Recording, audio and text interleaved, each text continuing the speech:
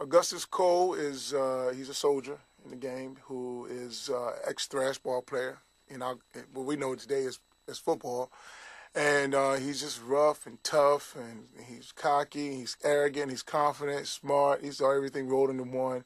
He's just a badass soldier, and he's a team player. I just try to just tap into what that person would sound like. So I tried different voices, and then I ended up settling on like just real graspy, deep. He's kind of excited. I'm the Cole Train, baby. Whoa, yeah, baby. This train is running on time. The writing in Gears of War is just incredible. Every character has his own identity, and I think it's great. Cole has his own, he has his own way of, laying it out there. And Marcus, and I think writing, supports the acting. It all comes together. That's why we're number one.